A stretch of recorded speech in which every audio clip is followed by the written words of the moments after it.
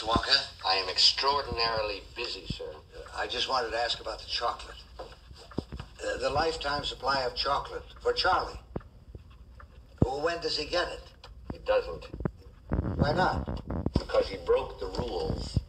What rules? We didn't see any rules, did we, Charlie? Wrong, sir. Wrong. Under Section 37B of the contract signed by him, it states quite clearly that all offers shall become null and void if, and you can read it for yourself in this photostatic copy, I, the undersigned, shall forfeit all rights, privileges, and licenses herein and herein contained, etc., etc. Fax mentis incendium gloria culpum, etc., etc. Memo bis punitor delicatum. It's all there, black and white, clear as crystal. You stole fizzy lifting drinks. You bumped into the ceiling, which now has to be washed and sterilized, so you get nothing. You lose. Good day, sir. You're a crook. You're a cheat and a swindler. That's what you are. How can you do a thing like this?